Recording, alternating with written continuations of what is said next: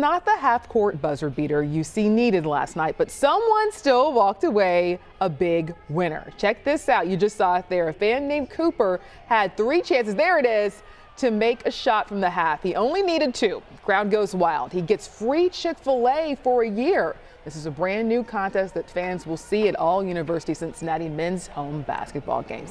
That is pretty neat. Yes, it is. And Chick-fil-A as a fast food franchise is not cheap. I feel like that's a really good prize. Huge win. Absolutely. Do we need to start working on our shots? Yes, we do. That's what we do after the shows now. Exactly. We just stay here. Just throw it up there, pray, hope it goes in. Absolutely. Maybe the next game is for us.